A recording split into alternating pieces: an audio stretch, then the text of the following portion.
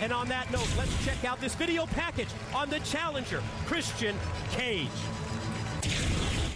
Well, I left WWE to come to TNA. It's a very simple reason.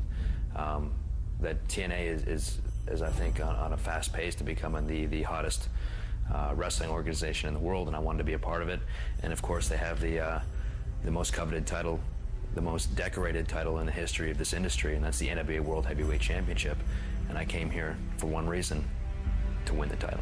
I'm not sure if I thought that I would get a shot at the NWA title so quickly. I mean, I was confident enough in my abilities. I knew I was eventually going to get it. Did I think it was going to come this soon? No, I didn't, but it's here, and I'm going to take it.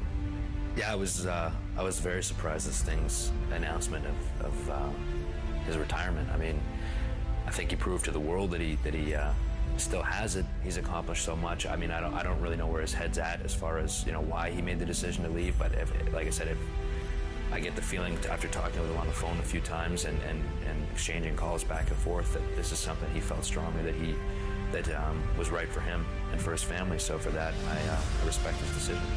I don't want anybody to take this the wrong way, especially I don't want Sting to take this the wrong way, but I don't personally feel that his retirement had anything to do with me getting a title shot. I mean, I like to think that my own talent and the things that I've done since I came to TNA have gotten me to the point of being the #1 contender. The fact that I've been working my ass off for 12 years for this one moment.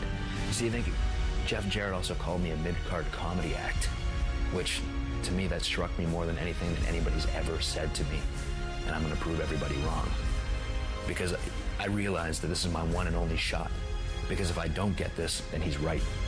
But I am going to be the NWA World Heavyweight Champion if it's the last thing I do in this business.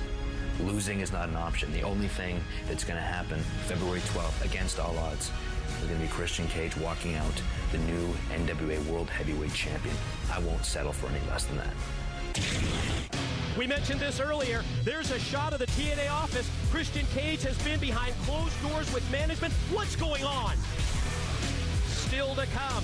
It's the Monster Abyss and Monty Brown versus The Truth and Rhino. That's our tag team main event. But up next, it's TNA's Tag Team of the Year for 2005.